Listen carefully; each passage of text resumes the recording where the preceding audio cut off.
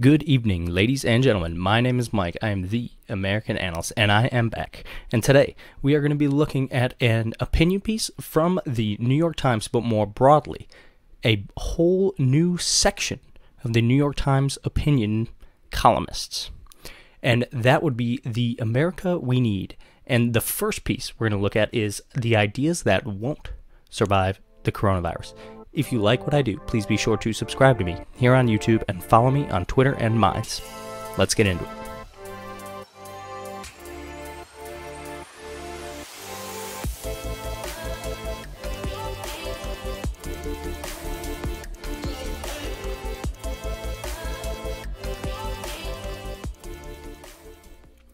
Okay, so getting right into this one, this whole series of articles, The America We Need, is part of a project from the New York Times. So far as I could tell, they had intended to do a big piece, have a lot of different articles that would come together to make some kind of coherent whole, and that would be about pay inequality. So as you can see here, they've got, what is it, almost 15 articles, but they had to adjust basically all of them for the coronavirus. So there's a couple of themes that go on throughout them: pay inequality, racial and gender discrimination, typical things you would expect from the New York Times. But I'm going to be going through a couple of these, particularly the most interesting ones. The idea that won't survive the coronavirus, that would be the first one that I'm going to do. And then I'm also definitely going to be doing Stop Talking About Inequality and Do Something About It. Very excited for that one. But for today, we have The Ideas That Won't Survive the Coronavirus by Viet Thanh Nguyen. The last name is definitely correct. I actually knew somebody in the army who his last name was Nguyen, as a Vietnamese guy. The Ideas That Won't Survive the Coronavirus. So first off, right away, he only talks about one thing. He only talks about one thing. So why he felt the need to say the ideas, I have no idea. Whatever, I didn't write it. He basically spends the first few paragraphs just talking about how hard it is to be a writer, but it's actually great because he's getting a lot of work done. All right, great. What does that have to do with what you're talking about? So, if anything good emerges out of this period, it might be an awakening to the pre-existing conditions of our body politic. I've read a few of them already. I love all of the analogies to disease and to healthcare. They're just sprinkled throughout. I guess they think it makes the reading more exciting. We were not as healthy as we thought we were. There you go. The biological virus afflicting individuals is also a social virus. Its symptoms: inequality, callousness, selfishness, and a profit motive that undervalues human life and overvalues commodities, were for too long masked by the hearty good cheer of American exceptionalism, the ruddiness of someone a few steps away from a heart attack. Even if America as we know it survives the coronavirus, it can hardly emerge unscathed if the illusion of invincibility is shredded for any patient who survives a near-fatal experience.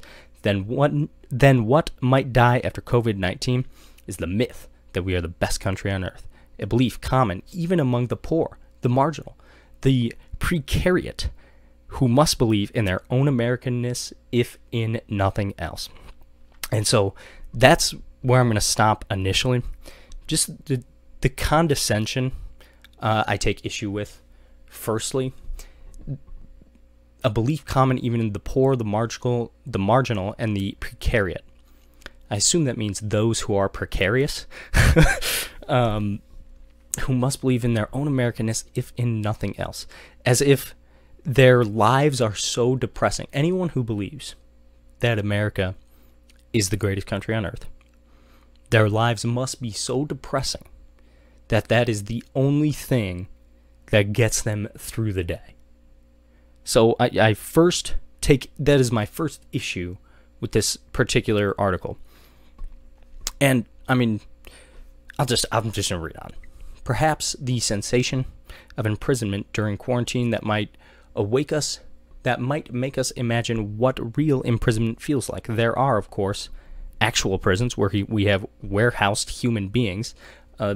Those would be called criminals, who have no relief from the threat of the coronavirus. And that actually is an issue that I just thought about. The United States Constitution protects every American citizen from cruel and unusual punishments. So, is having prisoners locked up while this is going on, where there's an extreme risk that they would transmit it to one another, would that be considered a cruel and unusual punishment? It would definitely be unusual. Cruel, though, we all have to do it. We're all social distancing. I have no idea, but it's just an interesting thought experiment. Refugee camps and detention centers that are de facto prisons. Those would also be criminals. If you cross the border illegally, you are a criminal. So I'm sorry, we put you in a camp. There's economic imprisonment of poverty and precariousness. Okay, so I was right. Missing a paycheck can mean homelessness, illness, blah, blah, blah. Okay. But at the same time, prisons and camps have often served as places where new consciousnesses are born, where prisoners become radicalized, become activists, and even revolutionaries. So is that good? Is it good that we lock people up? So it's bad we lock them up, but it's good that they become revolutionaries. All right, okay. I think I'm following you on that one. Is it too much hope that forced isolation of many Americans and other forced labor might compel radical acts of self-reflection, assessment, and eventually solidarity? I don't think so. I think that a lot of what I'm hearing right now is that we need to keep this social distancing going on even longer, like even past when this basically goes away, but it's kind of hanging around. That we should basically fundamentally change our whole society to permanently social distance from one another. And I take serious issue with that because already you had older people complaining that, kids never talk these days. It's just go online, play video games, whatever. And while that is, I think, certainly an exaggeration, it is true that the amount of contact we have socially with people is very important for a healthy society. And I don't think we can do that with virtual happy hours or long, calls with one another. Like you have to go out and be present in your community. So I really don't think it's going to lead to self-assessment and solidarity. I definitely don't think so. A crisis often induces fear and hatred. Already, we are seeing a racist blowback against Asians and Asian Americans for the China virus. I have not seen any evidence of that. I have not seen any evidence of that people are blaming Asian Americans for the Wuhan coronavirus, for the Chinese virus. What people are doing is blaming the Chinese government, which I think is entirely appropriate, seeing that it is essentially their fault that all this happened. You either, one of two things, had someone at this Wuhan biolab that, by the way, I said 2 months ago, either someone at this Wuhan biolab let it out, or someone at the lab brought it to the wet market, or perhaps it formed organically at the wet market. But the thing you need to understand is these wet markets are, I don't know how else to describe them other than disgusting. They literally have animal carcasses on the ground sitting in pools of blood that they then hack up and hand to people.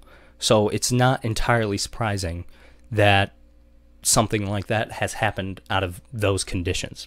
And the fact that you can't call it the Chinese virus, so I guess then the Spanish flu is now racist as well. But hey, what do I know?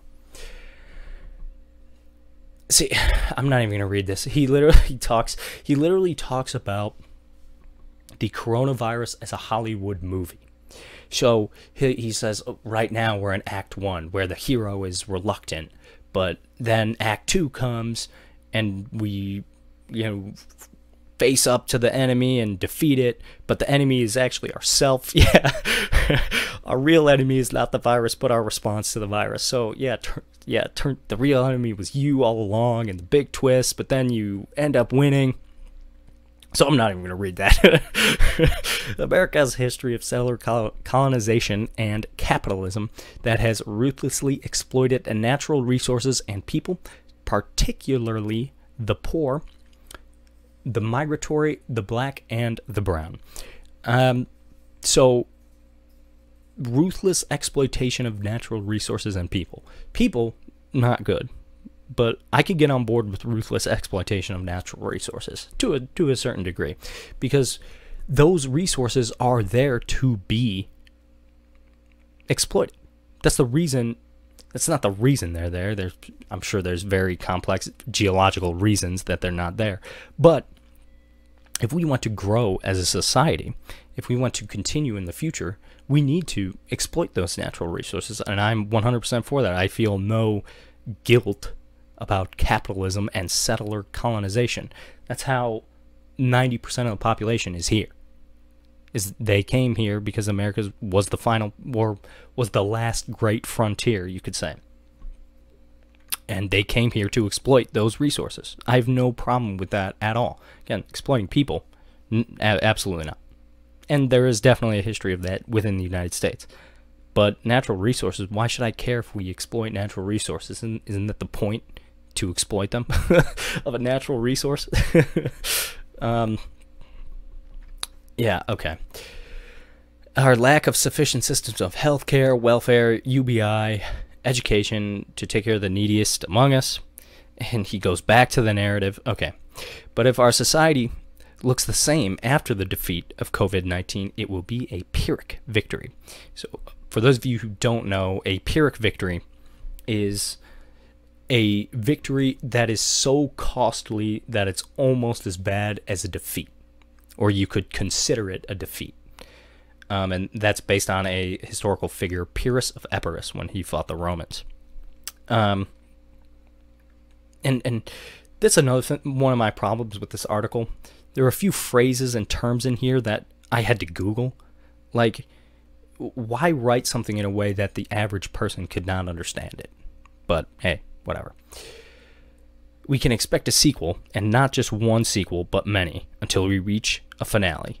The climate catastrophe. So that's one of the things I'm seeing throughout this whole The America We Need series, is that they're connecting it back to the climate. If our fumbling on the coronavirus is a preview of how the United States will handle that disaster, then we are doomed. I think that I wouldn't call the coronavirus right now a disaster. It's certainly an emergency. I wouldn't call it a disaster yet. But the climate catastrophe, I think what this has done is shown that this climate catastrophe is not a disaster in any way. It's just been blown out of proportion, hugely blown out of proportion. When we have an actual real threat, we can see how societies react. The fact that no one is taking seriously the catastrophe means that it's just not really one of them. So, I mean, I have no problems I have no issue with how we're handling the climate right now. In fact, they should be happy. As far as I know, CO2 emissions are down throughout the entire world. Oil prices today went negative. So if you own the gas in your car is worthless. Less than worthless, actually. You'd have to pay somebody to take it. Blah, blah, blah. Americans will eventually emerge from isolation and take stock of the fallen. Both the people and the ideas that did not make it through the crisis. And then we will have to decide which story will let the survivors truly live. Survivors. Jesus. So I guess he thinks it's going to get a lot worse. Honestly, with this article, I find it to be extremely poorly written. I shouldn't say that, unfocused, I would say. So the point of the story was the ideas which will not survive the coronavirus. And yet he dedicated one paragraph. I probably read, 60% of the article? He read one paragraph was about American exceptionalism and that how it's going to go away after the coronavirus. I definitely don't think that's true, but it could be true. And he gives it one paragraph. I guess it's just a structural thing.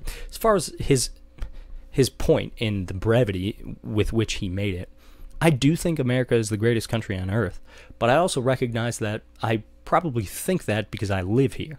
I was born here. I was raised here. I was in the United States military. I'm a very patriotic person. So yeah, I do think America is the greatest country on earth, and I'm not going to feel sorry about that at all. I suppose that makes me marginalized, so you can include me in your marginalized group as from those who believe in American exceptionalism. All right, well, it is good to be back. My name is the American Analyst, and if you like what I do, please be sure to subscribe to me here on YouTube and follow me on Twitter and Minds. Thank you very much. Thank you all for listening. This is Mike, the American Analyst.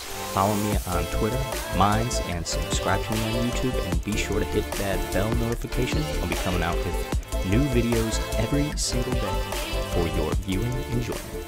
Have a good one.